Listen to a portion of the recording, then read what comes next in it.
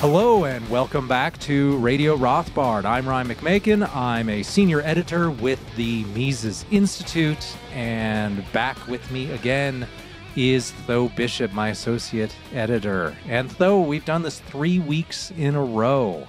Can you believe it? A weekly podcast. Apparently this is something that other people do, but I'm stepping into it now. It's going to be great. And we're back this time to talk inflation. And it's an issue. And I remember just over the last 20 years, we all pretended like it was nothing and that inflation didn't matter.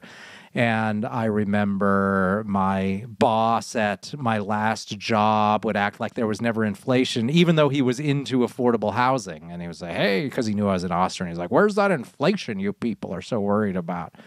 And of course, home prices just went up 10% that year or something, right? That was all asset price inflation. But apparently we only act like inflation matters when it's consumer price inflation is measured in the CPI, which is something else. But that's apparently what's politically potent, I guess because it's reflected in gas prices and some issues like that. But it is definitely now a political issue. And something now we get to talk about with there being no controversy about whether this matters or not as an issue. The problem now is that we're hearing all sorts of terrible explanations about what inflation is. But I think we're going to stick more to the political side of things. Obviously, there are endless explanations of how to think about inflation properly on Mises.org. And so we'll refer to you a few of those. But nevertheless, let's look a little bit then at how inflation is going to impact politics here and in the coming years, and how it has been an issue historically as well. And so Tho, what have you seen as evidence of the fact that inflation, and not just for people like you and me who follow inflation carefully, but what have you seen to suggest that regular people are now really concerned about it?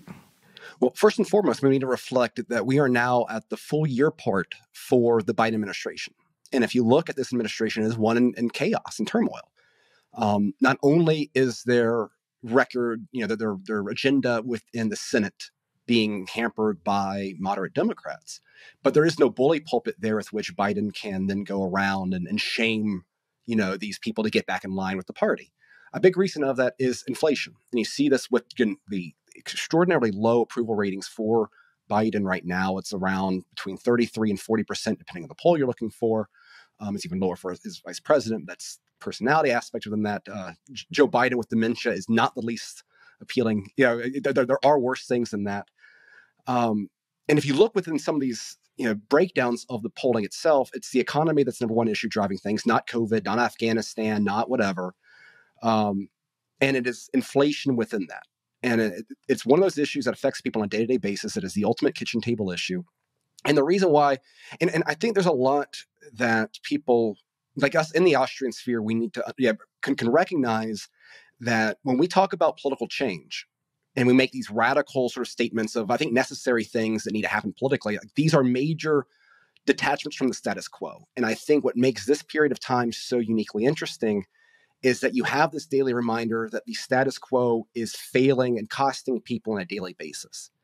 And while it is easy to highlight the consequences of, say, the aspect of inflation or financial aspects that came about because of the Fed's policies and all of these kind of secondary consequences, very, very bad of the financialization of the economy, once that starts trickling out in prices, I think historically that is when society really kind of connects things together.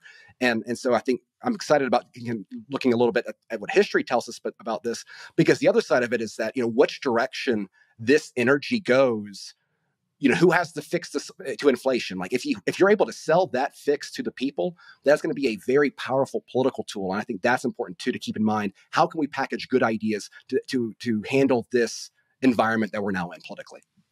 And, of course, the historical inflation episode that everyone talks about is the 1970s, the old stagflation episode that endured from about the late 70s to the early 1980s. And so that's understandable because that's in living memory still for a lot of people. I think it's still unclear how much it will be stagflation versus inflation, because that will just depend on the economic situation in terms of growth. And so if things slow down substantially, as it appears they'll have to if the Fed actually tries to do anything about inflation, because that seems to be the tough place that the Fed is in, is it can either try and do something about inflation, which will then cause the economy to slow down significantly, or it can just be too afraid to do anything to affect the markets and then just let inflation rip, in which case that would keep economic growth going, but it would eat up most of your wage growth in terms of inflation. And so how exactly that's going to play out remains unclear. We, of course, know how it played out in the late 70s. And that went all the way back, probably in its most severe causes, to taking the U.S. Or closing the gold window, rather, ending the dollar's last link to gold.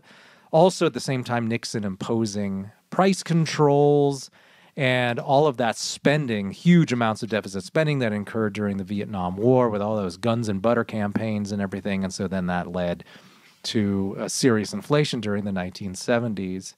And I think we'll look maybe at what lessons were learned from that. I think a lot of people, the lesson they learned from that is that Democrats caused that inflation, even though, of course, it was really Nixon for the most part.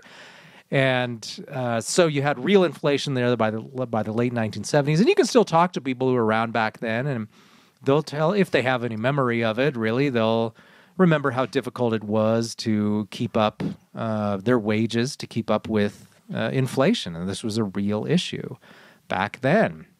And so I think a lot of people are worried about that. I think people wrongly just think of gas prices as really a symptom of the inflation. But there were a lot of other things going on with that. It wasn't really just about the gas prices, but there was real inflation. And so Reagan comes in, and they'd already talked about doing this, but they decided, the Fed, in a weird moment of history, decided that it was time to actually really tighten the money supply. And of course, then that led to a huge recession, the biggest recession that had been seen since the Great Depression, and now is really rivaled by the Great Recession back in 2008, 2009. And so that was a big deal, and I think that's maybe most people's touchstone then. But of course, inflation occurred at other times as well. It occurred in the late 40s and into the 1950s. A lot of people came back from the war, and there was a lot of inflation then.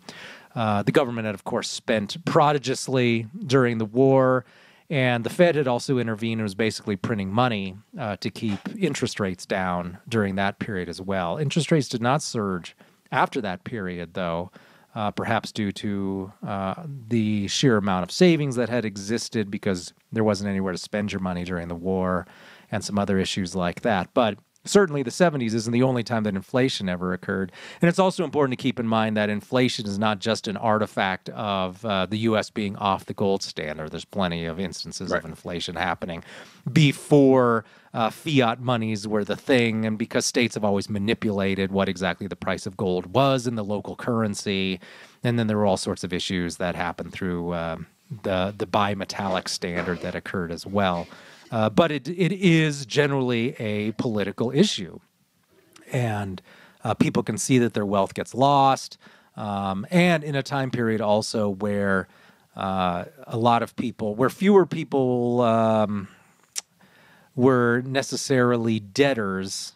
There wasn't as much of a call for inflation then, so you could pay back into valued money, and this is often portrayed as just the debtors being low-income people, which is not accurate, really. I mean, most of the debt, the big loans and so on, are being taken out by the wealthy, people who already own assets, and they can obtain large loans because they have assets to secure those loans. And so it occurs.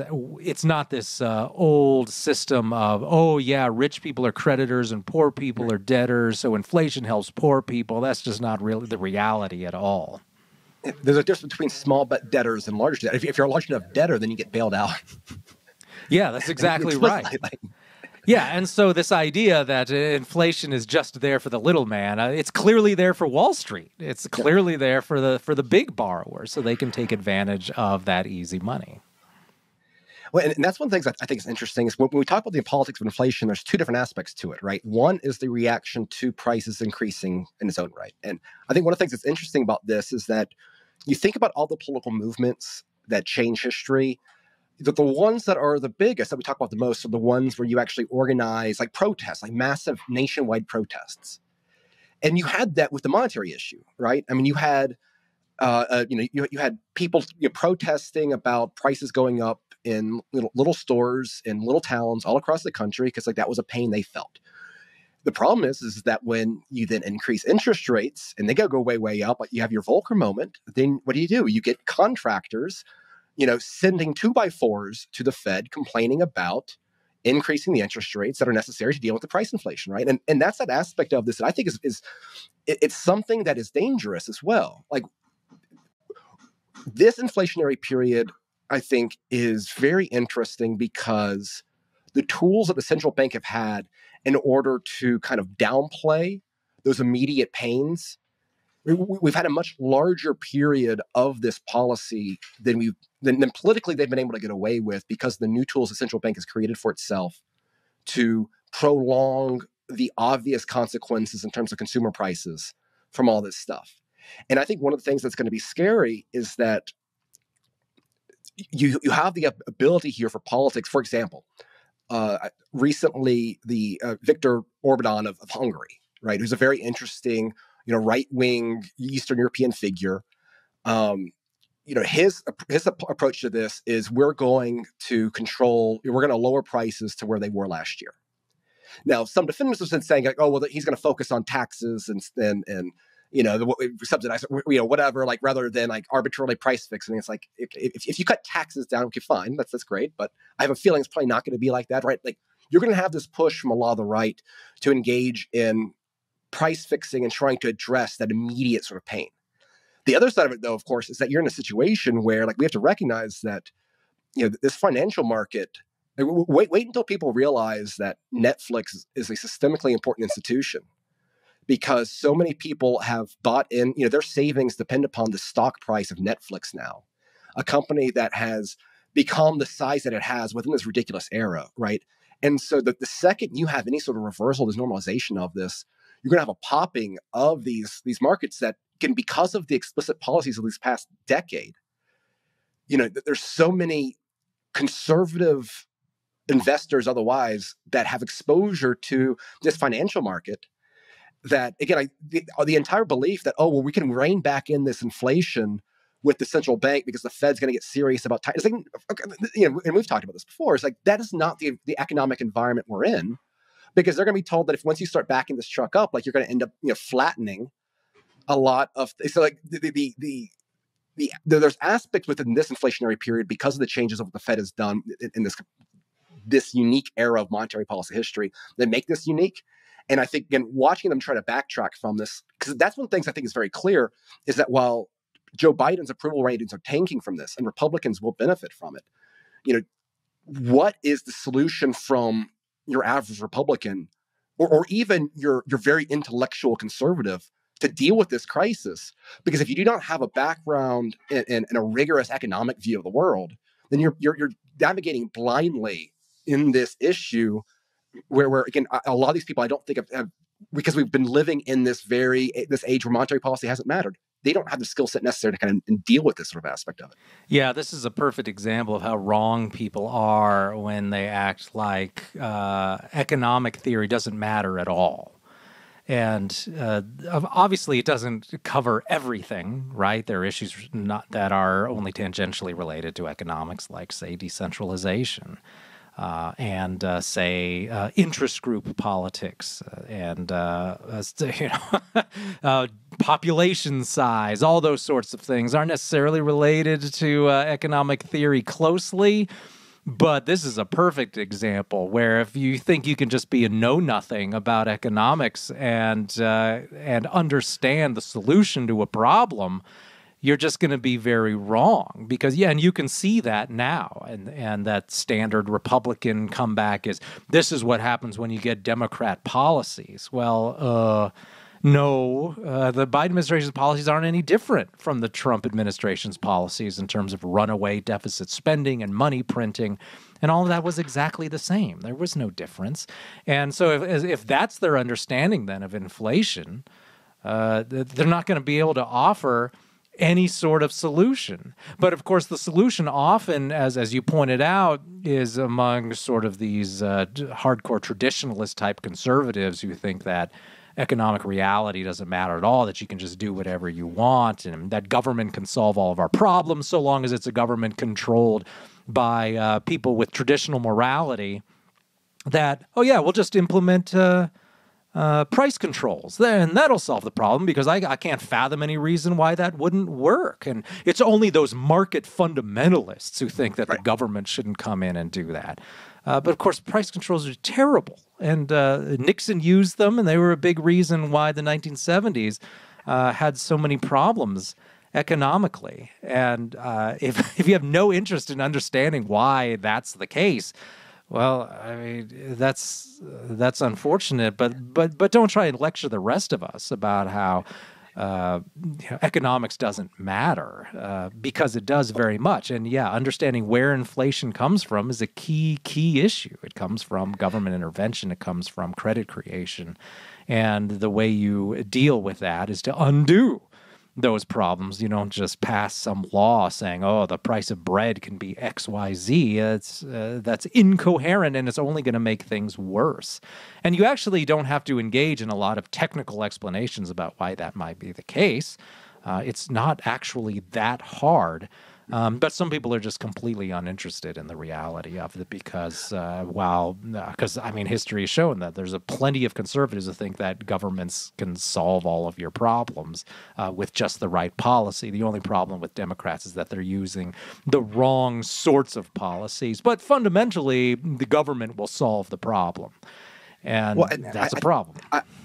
I think there's an interesting dynamic there because, I think this is where Austrian economics, and particularly the work of, I think, of someone like a Guido Holzman or a Sean Rittenau or some of even your own work, Tom Woods, I think there's a very interesting dynamic where we can play a role here in highlighting that their criticisms, because their criticisms of free markets, I think, are an extension of their criticism of liberalism, right?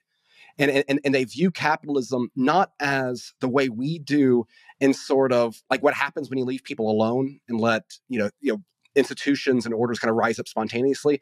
They rather see it as sort of this positive agenda being put upon the people, and it's this sort of aggressive attempt to homogenize the world into one big market and destroy, trying to replace economic ties for national ties and all this sort of stuff. And there's definitely, I think, aspects in some of the criticisms of some types of Mont Pelerin people, right? There's some free market economists, and I think this critique may have a little bit more validity than other the neoliberal sort of thing out there. I think one of the things that makes our perspective so important, though, is precisely the fact that, I mean, when you look at like Rothbard's grounding of respect of good economics within the Catholic tradition, and obviously Thomas done a lot of work with this and others, right? We are. I think we can make that spiritual argument in defense of free markets, and particularly sound money, right? Because the cultural consequences of sound money, is something that I think lends itself to this idea that, the best institutions are beyond what man can design, right? There's something kind of that natural sort of element to it that I think is important in some of these circles, and. Again, I think it lends, and what I think is interesting is I think this is also important because, if you look like Rothbard, for example, his narrative for the success of William Jennings Bryant in The Silver Populist, right, is that his analysis really emphasizes the fact that Jennings Bryant was able to kind of springboard his monetary ideas within this sort of larger pietist movement going on within the Democratic Party. And so there was this cultural dynamic that played with this massive, with kind of this ideological change in the masses, moving away from that sound money thing that was really a core of both political parties, right? Like while there were, issues with the banking policies of Lincoln during the Civil War and whatnot, like there had been sort of a bipartisan consensus on the sound money issue. It was this larger kind of cultural takeover within the Democratic Party that gave William Jennings Bryan the platform to engage with his stuff in a big scale. I know Rothbard always likes to point out how this alleged populist movement did not really succeed on with that issue, and I think that there's a similar thing here where if there's going to be an ideological change in the money supply or the money question, the way we view money fundamentally, not simply as something the Fed can adjust as a policy tool, but rather a complete depoliticalization of it. I think it's going to need something that is that sort of larger cultural war aspect to it. And that's why I think, again, Austrians engaging with these people with a different sort of argument than you're going to get from a Friedman Knight or, the defense of free markets, because on purely sort of materialistic grounds, though those defenses are very, very important. It's more like the harmonious sort of aspect, the way this promotes a more virtuous society, a less a society grounded on actual fair measurements of credit and time preference and things like that. I think that's something that Austrians have a unique opportunity within this really weird political stage to perhaps get some of those people, save them from what will be the impulse of trying to impose the hard hand of the state, into these consequences of inflation. Yeah, there's always, of course, a political aspect to economic policy because once the regime gets involved, economic policy fundamentally is really about stealing from some people to help some other people. I mean, there's winners and losers with every policy. So I think it's always important to identify who are the winners and losers in this policy. And with this policy, there are indeed certain winners, and they tend to be people who already own huge amounts of assets. And the people who are losers are people further down the socioeconomic scale. And it's hard to point out, but that's definitely a culture war sort of position. Wall Street and the Fed and the people at the core of the regime who are rich and getting richer. I mean, just look at Congress, look at the Senate, right? This is a body of millionaires and stock traders who are much richer than you, much more powerful than you, who have access to special information, and they're being helped out by all this credit creation, and you don't have access to that sort of thing. I think this is really important to point out. Yeah, we're not arguing, inflation is bad because reason and logic shows us this highly technical reason why. Well, of course, the technical reasons are important to have and understand, but the reality is you're probably being ripped off. And that's our old slogan, right? We study economics to understand how we're being ripped off. And that's an important concept here. And I think maybe that's one of the best things that Austrians point out is Cantillon effects, right? Is the fact that inflation is not the situation where more money just appears in the economy. It appears in certain places, and it benefits some people faster than others, which means it's benefiting some people at the expense of others. And that's just the reality of inflation. And so maybe understanding better who's benefiting. And that's what Hazlitt was always so good about, right? If you read economics in one lesson, he always included just the right amount of interest group politics to show how this economic policy impacted some groups versus others and how that translated then into politics, because certain groups then were going to push for this sort of policy because it helped them, and other people didn't push for it, or they failed to understand it, and therefore they suffered as a result of those economic policies. So that's very important, and definitely I would say that most of the opponents you see in mainstream debate now about inflation, they're generally getting it wrong.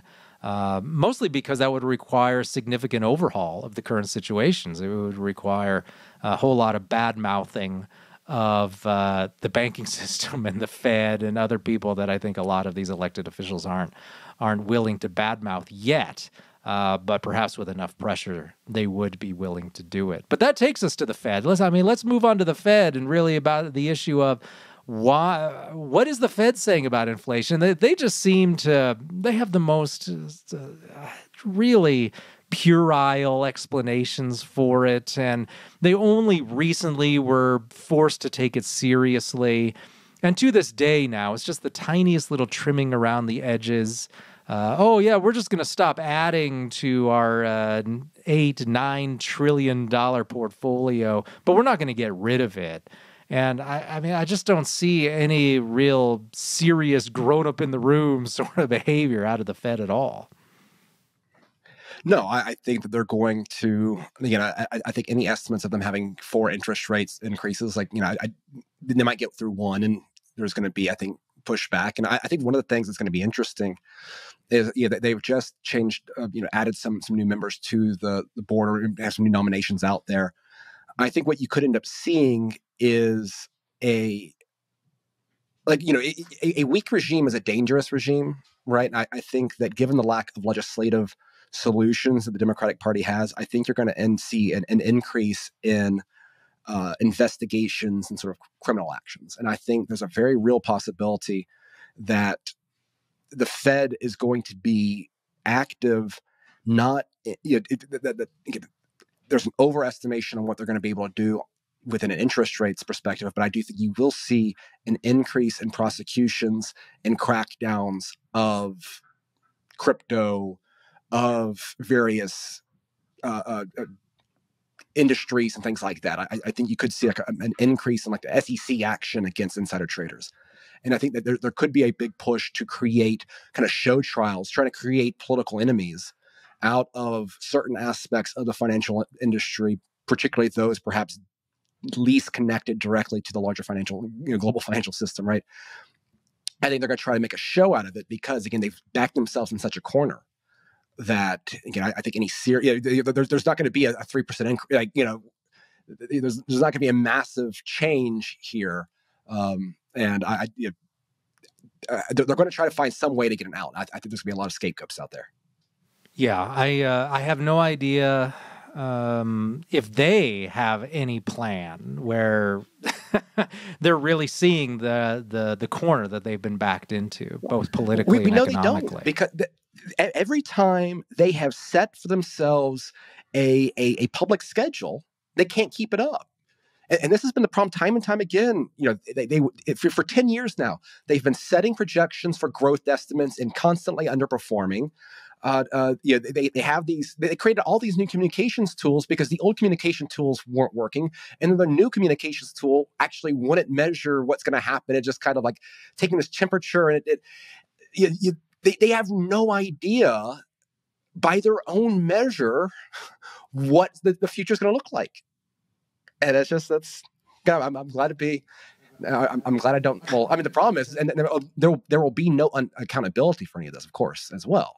These people are going to bail out into large financial institutions making many millions of dollars a year and ride the consequences of all this out as far as they can. Yeah, I think it's important to remember the purpose of this organization is to protect the regime at this point. I mean, yeah, there might have been guys in the past like William McChesney Martin who were like, I don't care if I'm popular with this policy. I'm going to take the punch bowl away, and bad things might happen. But it's clear that Powell, Bernanke, Janet Yellen, Yellen is so obviously a regime hack now, right? She's a treasury. She's just saying whatever the regime tells her to say. This idea that she was ever some sort of principled economist who is only speaking economic truth is just complete nonsense.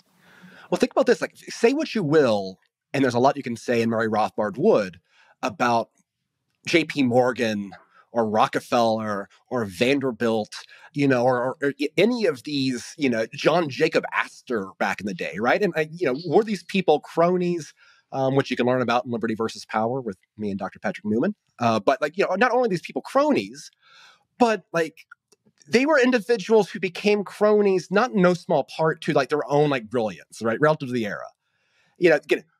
Were they taking advantage of the situation? Yes, but the reason they were taking advantage of the situation rather than that guy is because this guy was usually built a little bit different.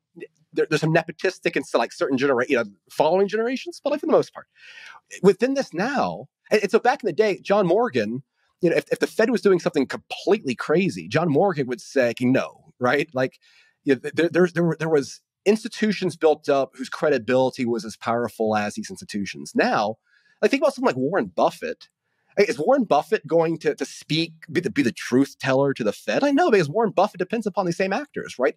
This entire era of hedonism has fundamentally corrupted, because if you weren't taking advantage of the situation, then you were losing out on, you would not be as wealthy as you were losing massive wealth relative to everyone else if you weren't riding this wave.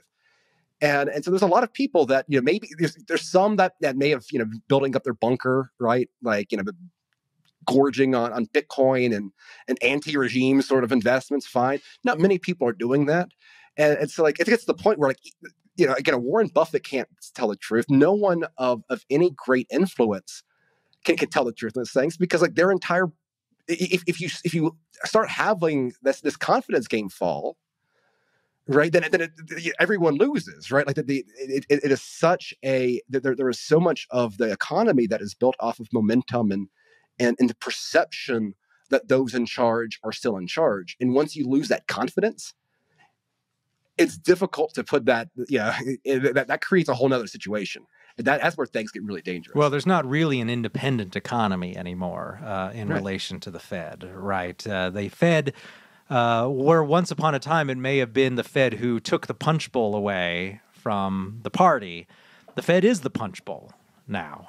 That's where all the economic activity is coming from. Well, not all, but a huge portion, of course, especially related to the case in the past. So, yeah, you can't just say, well, we keep separate from the Fed in terms of what we do, and so we can offer an alternative voice. There's hardly anything left in terms of the economy that isn't directly dependent upon Fed policy and for the Fed to keep the inflation going. So it's really difficult to see outside of those people who very much are on the outside and aren't in positions of power now and don't care if you regard them as non-respectable. Those are the only people who are probably in a position to offer any sort of real dissenting opinion. As you say, right, the idea that Jamie Dimon is going to come out and offer some sort of hard-nosed facts to contradict the Fed or the regime, that's never going to happen. And it's like expecting these Pentagon generals to come out and really oppose U.S. policy in some way. It just doesn't happen. They're all firmly ensconced within the machine. And so, yeah, I don't see if the more that business continues as usual politically, the more it will just continue as usual in terms of economic policy. So you need to, I think, have a significant ideological and political change there. And that's why I think one thing that's important is trying to connect this to the larger sort of decay and trust in the technocratic state that is corresponding with COVID. Because what your average American needs to realize is that, again, like outside of, I think that the period of people that genuinely believe that Dr. Fauci is a good actor is a minority of this country now, and within that minority, I mean, they'll have candles lit to them, whatever. Like, you're not going to save those people, but like I think the majority of the people like have a distrust of the CDC and the way that the experts have played this thing out, even if they were wearing a mask until 2 months ago, right? Yeah, I mean, people with three shots, right? That have done all the things that they've been told to do. I think a lot of them even have doubts about the credibility of these things. And what I think has been interesting is with that change of the narrative has been that crackdown on alternative voices. And I think what people need to realize is that this is essentially what has been going on within other areas for a very, very long time. And whereas I think even within the public health sphere, the degree to which the government has subsidized all this sort of stuff, there had still been a very large public presence of, say homeopathic medicine types and essential oil people and alternative, pitching vitamins and minerals and alternative health remedies, right? Like, I think that the degree to which those things were given airtime and things like, every year, like you'd have like some sort of big scare about some virus, and it becomes some anti-vax issue with Jennifer McCarthy, right? And like it was something where like there was a very there's certainly a narrative out there, but there wasn't this crackdown on opposition. And I think the more that people see that other areas of this government are bad faith actors within the way they dictate the scientific narrative, I think the more you're going to see that, and hopefully that connection will be made to monetary policy. Right? Because the same exact instincts that have played out with the biomedical security state on the public health issue, which increase, which is militant lockdowns, tracking the growth of the surveillance state, right? And not only bad medicine, but genuinely weaponizing this stuff against the liberties of your average day-to-day American life. That's exactly what's played out in the financial system with attempts to track where you have like Mike Lindell, the pillow guy, is being him and his charity being debanked because he questions the election narrative, right, and all that sort of stuff, right? This entire weaponization, all of that, the financial weapons that were produced to go against Iran and Al Qaeda terrorists and sort of stuff like a decade ago. The same way that we're seeing the Department of Justice crackdowns on like January 6ers and that sort of stuff, that we're like those war on terror tactics are being used, where we have our own version of basically, Gitmo with Trump detainees there now. Those same tools are now being used financially against people. And again, that's what scares me about this moment is I think using those sort of tools that have been part and parcel of this increase of the power of the state, if those really coercive tools start being regularly used, it's what a weak regime would do, and politically, that's where we are right now. Mm-hmm. Well, so what should be done? I know that you had a column the other day that offered some specific answers to that, and so really, what are some? Obviously, what should always be done, right, is ideological change until people actually see a problem with the central bank in its current iteration. You don't even have to get rid of the central bank to massively improve things, right? You could just get rid of all of the powers that the Fed gained for itself just over the last 10 or 15 years, right? Which are massive new powers, all these abilities to buy up all these assets and manipulate the markets and create trillions of dollars, and all, of course, enabled by massive amounts of deficit spending. And these are fairly new things and very, very different from when the Fed was supposed to be just the banker's bank, right? And the lender of last resort. That's one type of central bank, and that's not the type of central bank we have. We have a central bank that's the agenda setter, that's massively powerful and far beyond what it was just 20 years ago. A central bank trying to address climate change. Right. Now. Right. There's nothing under the sun that the Fed should not touch. And the fact that this is being treated as just normal is really raising the Fed to really just kind of its own branch of government that does whatever it wants, whenever it wants. And that's pretty new stuff. This isn't part of the Fed's mandate, which of course itself is garbage. But even the current Fed mandate came around in the late 70s. So that's not something that dates from the olden times. I mean, unless you're like 20 years old, maybe that seems like a long time ago, but it's not. And and in terms of Fed time, it's pretty recent. So all of these things need to be appreciated. And so there's so much that can be done short of even getting rid of the Fed. On the way, but you've had some suggestions in terms of currency competition and money and those issues. Well, the good thing is on that first point, I think we're winning that battle, right? If you were to poll, I think the average American who knew what the Fed was, right? And let's go ahead and just write off that the number one thing will be what's the Fed, right? Fine, whatever. Put that to the side. I think that your average American doesn't view the Fed as some sort of wise institution anymore. Like I think I'm on the left and the right. Now, can they articulate the Austrian business cycle theory? Probably not, right? But I think just that very superficial view that the Fed isn't the smart guy and the firefighter putting out the fires, right? Like I think that itself is a major step forward, and I think a lot of that has to do with the way the Fed has acted in terms of bailouts and some of these, and in large part due to the success of Ron Paul. And the Mises Institute and Lou Rockwell and these people that have made this a issue within a lot of political circles. But the question is, how do you act on it? And I think that's one of those issues is that like a lot of people agree, hey, look, okay, yeah, this dollar situation is crazy, and I have no idea how they're going to roll this stuff back. But at the same time, I really don't want to poke a giant bubble. Like, no one wants to be the guy that deflates the entire thing and has everything tumbling down around them. Like, it's very difficult from a political perspective, right? What president that has to worry about re-election for years wants to make Ron Paul Fed chair if what he's running on is promising you that he's going to bring the entire house of cards to the ground, right? Like that is a difficult political move. I think that's exactly where something like currency competition offers a huge opportunity there. And this is something that Ron focused on, because it's something that can happen at both the federal and state level too, right? Which is important because you need action. You need some sort of action item that people can kind of organize around. And there's something we can do at the federal level, which is Ron Paul's competing currency bill, which is, one of his legislations back in the day, along with Audit the Fed.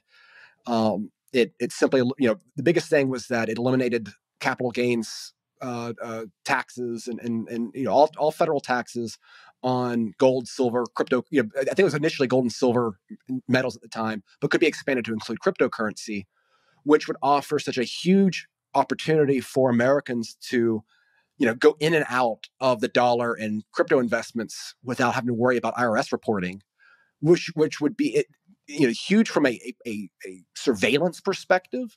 It would be huge from an industry perspective because that would attract a whole lot of capital within these industries. And also, but what it would do is redistribute wealth immediately into the pockets of people that hold gold and silver and Bitcoin and all that sort of stuff, because what that would do to the value of those things as alternatives to the dollar would skyrocket. And so it is a political solution that not only is good from the principle that we need to empower our people to get their money out of this collapsing Fed-infused financial system, but it's good politically in that you benefit your friends and you punish your enemies, right? Like that should be the goal. So what makes Wall Street really, really mad? And then let's do it. And this would do that for not everyone, but a lot of people would be very upset about this, right? And then what you could also do on the state level, though, is kind of building within, trying to create as favorable an environment for these investments as possible. And so Wyoming's done this in terms of the way that they've changed regulation of crypto tokens, which has attracted a lot of investment in the industry within Wyoming. It also allows municipal governments and the state government to hold Bitcoin on their balance sheet. And I think that's the biggest thing, is that if you can get states and municipal governments, empower them to hold Bitcoin and gold on their balance sheets, I think that is it's one of those tangible, little boring battles. And sometimes the boring battles are the most important that you can do. And it's a little way of in a very small way, financial secession from the federal regime in ways that I think if you have a few states doing this, it would be significant. And you're already saying, it's the same thing that we would suggest for other countries, right? Is to start increasing your gold holdings and things like that. We've seen that kind of play out in certain countries over the last decade or so. If you have that play out at the state level, it would be a massive shot across the bow of the Fed in a way far more significant than having like a small caucus of like anti-Fed people like sign on to ending the Fed, right? Like, it's you're probably not going to achieve that, but if you have one state that does that, that's I think that would get the attention of a lot of people. Yeah, I think the key issue there is, where can I park my money without it being destroyed? And right. Too much focus has been on, well, will Bitcoin replace the dollar and then become just your daily money transaction medium? Right. And that's really less important politically than the issue of, can I put my dollars somewhere, get out of the dollar for a time period, and then just have my savings sit there without losing massive amounts of value as the dollar devalues. The greatest thing the dollar has going for it in terms of its daily use as money is that it's the inferior money. People aren't going to want to store it and hoard it and move it away if it's not holding its value, but they will want to spend it on a daily basis, especially if the whole money infrastructure favors the dollar. So this idea that everyone will dump the dollar and go to the higher quality money or asset that holds its value more, that's not necessarily the case at all. People want to keep dollars around so they can use those in their daily transactions and get rid of them as they see fit. But the real question is, can I park my wealth somewhere and not have to pay 20% tax on it when I want to convert it back into dollars? And this was actually a real big issue back in the 90s, interestingly. because, of course, the peso was devalued, the Mexican peso, as it frequently does. And there was discussion back then about monetizing, by which they really just meant, right, not taxing it and letting it be something that you could own and not pay taxes on, monetizing or untaxing, if you will, the peso coin called the Libertad. And that would have enabled Mexicans then to hold on to these coins tax-free.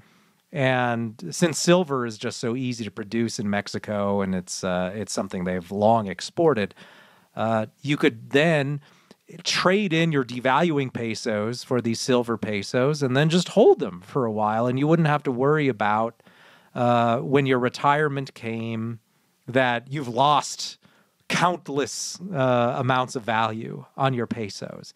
And so that was the same principle, right? They weren't talking about people keeping in their pocket a bunch of these silver coins that they could go around and buy a loaf of bread with. That was never the vision. The idea, which of course which Banxico opposed in every possible way, was that you just be able to park your wealth somewhere and then convert it back into pesos later and not have lost a bunch of value. And so that's what we're talking about here, right? Because that would then put tremendous pressure on the policymakers to devalue less, because then people could just pull their wealth out of dollars and stick it easily in some crypto, in gold, silver, whatever. But the more short-term issue was not that, everyone's going to abandon dollars and adopt this as money. The issue is, how can I save my wealth somehow? And yeah, that's the key issue here. And that would work at the state level, right? You don't have to have the economy switch over to something for those state rules to have real effect. The problem, of course, is that the feds can still continue to regulate that and tax all of that stuff. Right.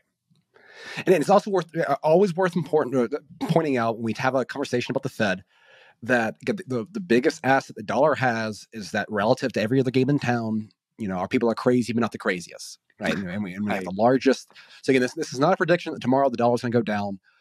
This is, and I think that's one of the things that makes this interesting, is that this is, I think, applicable to the rest of the world as well, right? Yeah, the same issue within inflation, because again, every other central bank, or just about every single one, has followed the Fed lead or gone even further.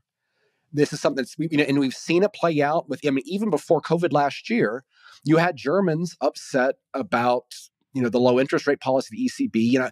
You have so many European banks that are in, have done a lot of damage to their balance sheets because of the policies of their monetary policy over there. You have a lot of where these situations are going to continue to pop up. And I think in general, it's going to be interesting to see, within sort of this rise of nationalist movements against the current standing order, which of those are the ones that prioritize national sovereignty over the monetary issue, as their solution to the monetary issue, and which ones try to double down on the same policies and try to give it even more tools to their central bank. I think you're going to see a lot I think there's going to be a lot of people that side on both. It's not going to be a uniform answer one way or another. And I think that's going to be very interesting to see play out in real life, because it's the current situation, which is, again, people just don't appreciate just how new it is, how much they've broken their own rules time and time again. This is not something that's built carefully to incentivize even grand plans of the World Economic Forum, anything like that. It's not like these are mastermind geniuses that have carefully set up a plan to give these people even more power. I don't even think it's 5D chess going on here. I think it's genuinely the hubris and the failure of these people to understand what monetary economics really is, given the intellectual environment of the 20th century. Yeah, and unfortunately, I guess here in America, we're just going to have to create our own alternatives, because, as you say, all these central bankers from other countries, they just keep helping the Fed by having even more out-of-control policies. Who's done a little bit of good work on this is Brendan Brown, writing stuff for Mises.org, and he's got a great book that I reviewed recently on the 2% inflation standard. And there's a common thread through several of his books, and it just talks about how there once was a time where the Deutschmark might have offered real competition to the dollar back in the late 80s and in the 90s, and certainly after the Plaza Accords, where Deutsche Bank, or the Bundesbank rather, had some real hard money people at it. And they were talking about really setting up the Deutschmark as the hard money alternative to the dollar. We were going to hold the line with the Deutschmark, and if the dollar wants to devalue, that's fine, and then people can flood into the Deutschmark. And of course, Germany was a large enough economy where you could do that. But thanks to the euro and all the pressure brought to bear against the Germans doing that, and that all ensured then that there wasn't any real competition, because then the euro immediately became more inflationary than the dollar as soon as they could. And so, yeah, if we're going to offer any real alternatives to people, we can't count on any help from foreign countries, because theoretically, countries should be wanting to outdo each other in terms of the quality of their money. But they're not doing that, largely because of ideology. And largely also because of political realities, that they all want to inflate themselves so they can support their own regime, so they can get away with massive inflationary binging. There's perhaps some tragic karma there, because it was the influence of German universities back at the turn of the 1900s that so influenced the sort of progressive era within the United States in a lot of ways. A lot of these enjoying the German PhD system. That it created so many issues over here, and then it went the other way with the Germans letting us down. So, although we should probably be more precise and blame the Prussians. This probably wasn't the Germans in general. Yeah, there you go. Right?